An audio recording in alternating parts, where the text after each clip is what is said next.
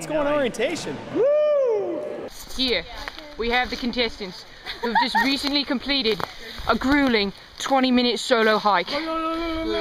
Incredibly, they appear to have made it through with minimal psychological scars. So today on my solo hike, I was thinking about how great it is that Proctor does this wilderness orientation, because it takes this new group of people and puts them out of their element, and then that brings us all together and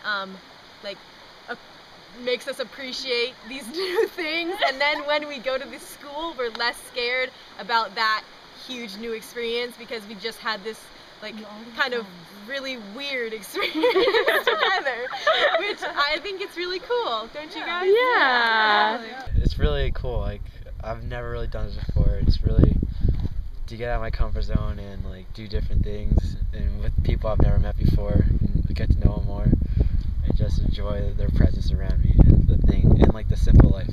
I was skeptical about it at first. Then when I started to get in the woods, new people, new friends, kind of grew a family, brotherhood.